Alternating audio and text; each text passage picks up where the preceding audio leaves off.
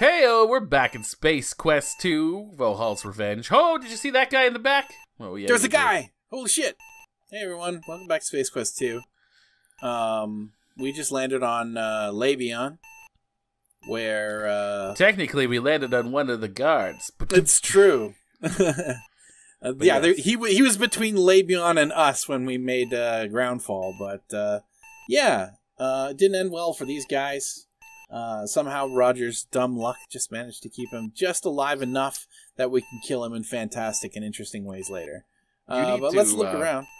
Yeah, you need to go deal with that sound, I think. Yeah, quite possibly. Do it. I know that if we wait long enough, we're most likely just going to die.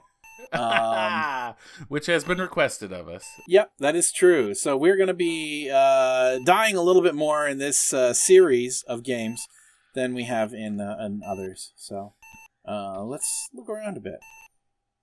You seem to be in a rather exotic forest. The growth here is unlike anything you're used to. On the ground lies the wreckage of the hovercraft you crashed in. Nearby are the bodies of your former captors. Fantastic. Let's look at this body. The guard appears to be less thick than you remember him. Many of his formerly contained bodily fluids seem to be at large. Let's search this body. You search the grotesque body and find a small, thin magnetic card. It looks like a key card. You seem to recall seeing it somewhere in the past. Alright. Get card. Okay. Hey, we remembered to actually pick up the thing that we found on a body. Hey, there we go. Craft. The hovercraft has been reduced to a mound of twisted wreckage. Everything that was straight is bent. Everything that was bent is benter. There appears to be no salvageable parts. I like benter. Benter. Body. The guard's body has been fatally damaged by the fall. Nice. Listen. You hear a high-pitched beep. It seems to be emanating from the wrecked hovercraft. Look in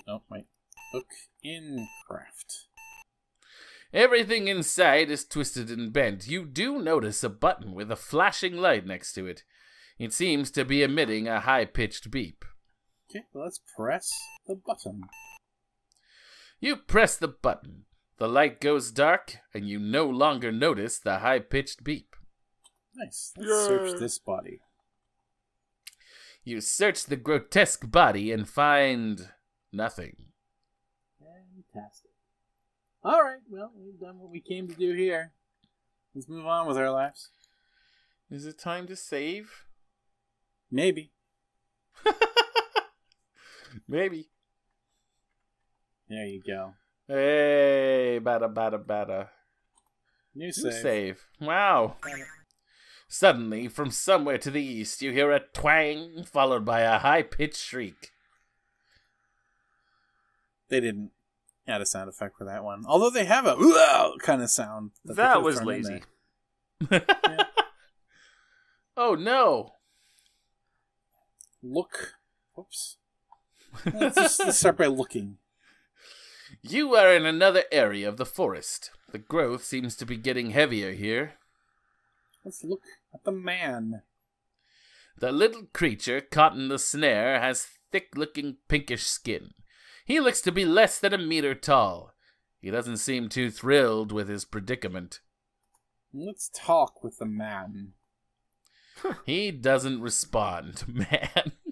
I'm going to use those variables, man. Converse with the gentleman. Save dude. Save man. Untie creature. Dude. There you go. The dude. It did understand dude. Yep. Nice.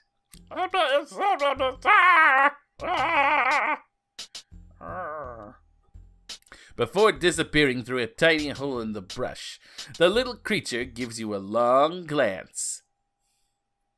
He also had kind of like a funky bass line going on there while he was escaping, too. And you're welcome, ungrateful little shit. Alright, let's save again. Dude. Dude. And I seem to remember... No. We're gonna have to hide here soon. Eventually. It's all mixed up. I haven't played this in... No, yeah, they do show up. Oh, right. Yeah. Haha. Oh. You seem to have kicked one of those strange little spores. And...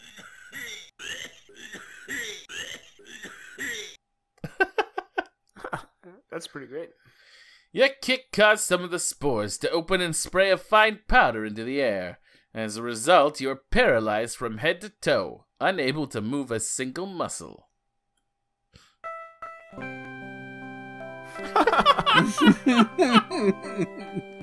That's great.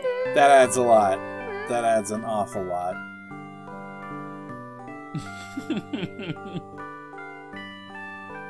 I totally approve. Yep. I love how this didn't kill you outright. No. You just lay there until bad things. Fortunately, the paralysis wears off and you seem to be back to normal. Get spore. You take possession of one of the spores, being careful not to mistakenly break it open. The game was very forgiving in that manner. Yeah. Oh man. I'm transported back to when I first played this. Look, tree. The trees around the perimeter of the area have a shiny, slick look. The two in the middle have a duller kind of sheen. Yeah. So, I seem to recall that the slick trees have a sap that will stick you and basically cause you to die. But the two in the middle, being duller, are drier, and therefore will not get you stuck. Will not do that. Yep. Which is good, because you kind of got to circumnavigate them in a pretty difficult way, so. There we are. Let's take a look at the machine. The mailbox looks typical for a mailbox. There's a slot, a tray, and a sign. Well, let's start with the slot. Look, slot. The slot looks much like an opening in the exterior of the mailbox through which a thin piece of mail might pass. Okay, let's look. Clearly, this is a good place and a needed place to have a mailbox. Absolutely. The tray is actually a small indentation in the lower part of the machine. It is currently empty. Cool. Let's read the sign. The sign says, Radical Express, when it totally, no doubt, for sure has to be there a while previously. Nice. Save. Mailman. Mailman. Put hand in slot. Let's don't and say we did. Okay. Ha So we have in our inventory an order form that was just kind of there from before we even started playing. So let's look. Order form. This is an order form you removed from a magazine for a free Labion Terror Beast mating whistle. It's ready to be mailed. Mail form. You drop the order form into the box. The mailbox hums and buzzes for a while. Then an object of some sort drops into the tray at the base of the box. The machine goes silent. Look. Object. Look. Tray? The tray is actually a blur. It currently bearing what looks to be a whistle. Get whistle. Okay. Look. We did it! Whistle. The whistle is usual looking. Fantastic. Right. We did it! We did the mail part! We mailed a thing and got a thing for mailing it. Congratulations. Go to us. You feel? Oh my god, should we save? Should we save? I don't know. It seems like a good idea, right? Yeah, why not? Let's, do I need to... No? Okay. Oh no. Cancel. Close that folder. Okay. I guess we just need to, type mailman again? Yeah, there you go. We can't select the saves. We just have to. No. I'm not super used to the 2GS's version of this. So, you know. Oh, this will be fine. Yeah, off we go. No problem. Off we go. Yuck. This is fine. Everything is fine. Yeah. How? This can't possibly end poorly. Oh, unlikely.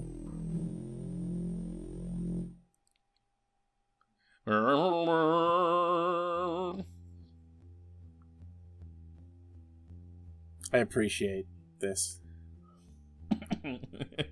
Letting you get this far. Well, not only that, but the choice to basically make it the Jaws theme.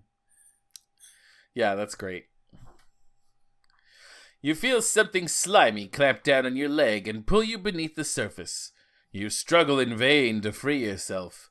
Unfortunately, your desire to breathe results in the intake of a large quantity of swamp water.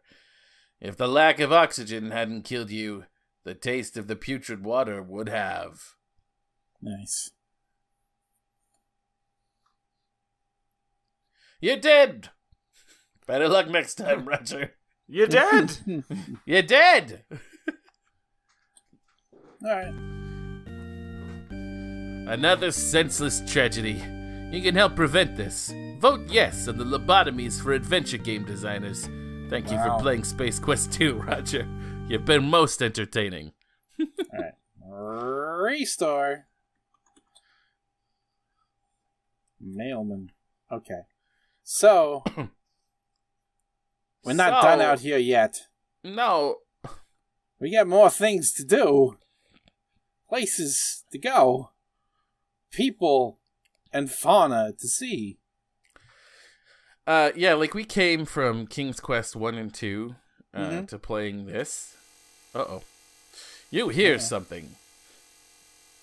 I was like, there just wasn't a safe place for me to go. So, not unlike other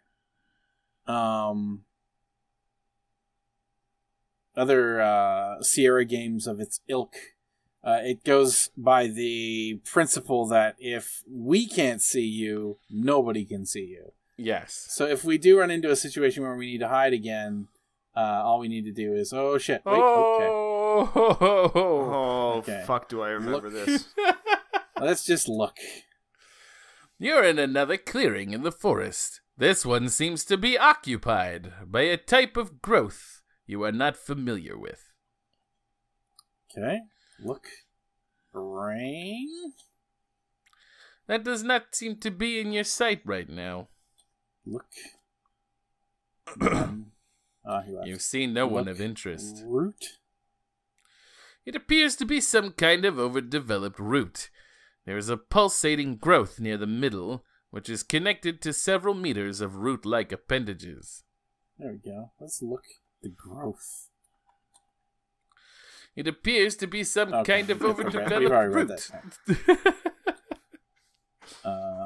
Root beer. I don't have enough space for really witty shit. Oh, there we go.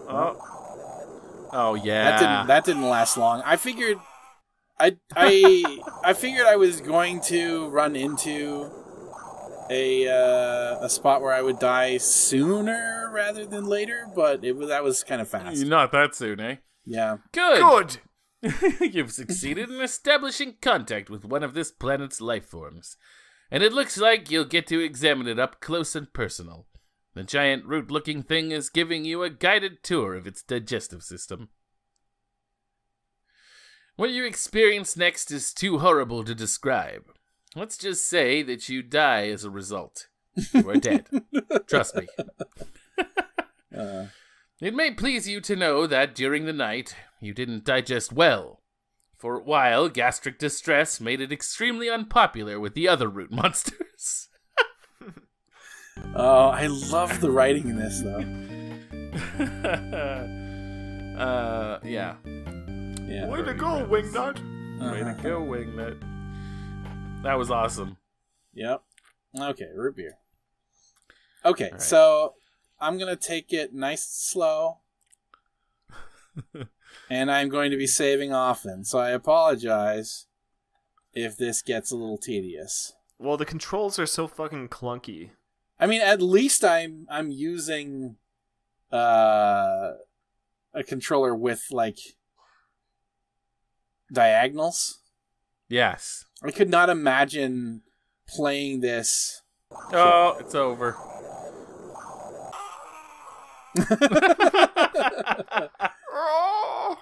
Okay. So at least we can restore before we go through the whole death sequence. As we've mentioned numerous times on this show, Andrew and I never used the diagonal keys.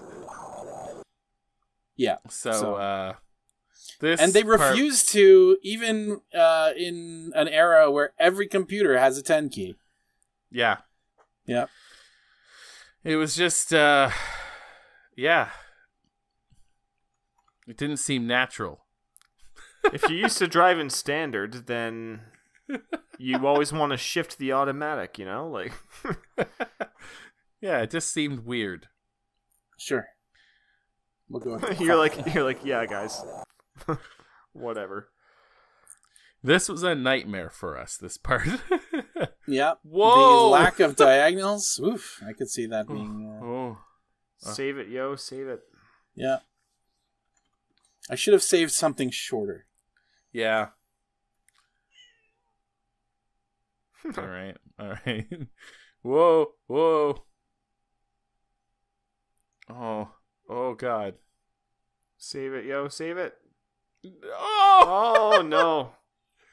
Look at you daring daredevil dare guy.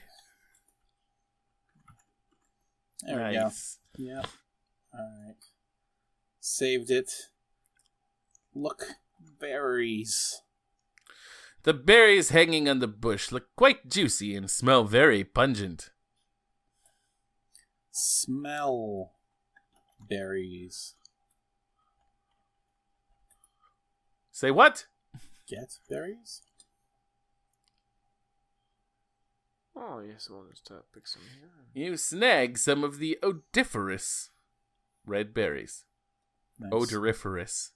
Odoriferous. Save Odoriferous. berry. Well, how are we doing for time, Barry? Eat berries. Now get them near your mouth and notice the pungent scent. Wisely, you change your mind. All right, folks. I'm surprised they spared us from that. Yeah. That's true. I just figured that they would at least make you puke. But there you go. And that's all the time that we have for today. So thank you very much for joining us, everybody, in this adventure on the magical world of Labion. We are going to continue next time, trying to make it all the way through the root monster maze without dying again. Whether that actually works or not, hard to say. If I make it through before I finish chewing the scenery right now, I'm going to be almost disappointed. Oh my God. Oh! That's all right. Everybody. I didn't expect to survive. So thank you very much, everybody. We will see you next time. Until then, don't step on the roots. Yeah, don't step on the roots. Bye. Right?